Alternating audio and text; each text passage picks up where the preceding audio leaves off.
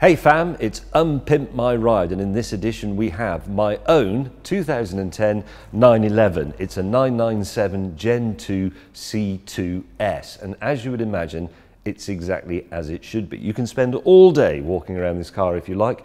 You will not find a single thing, not even a dust cap, that is not OEM. However,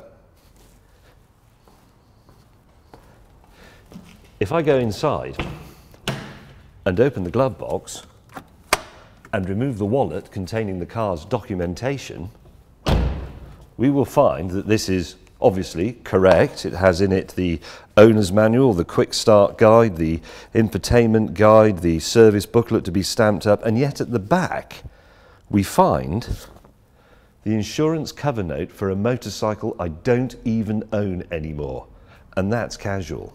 So let's sort that out.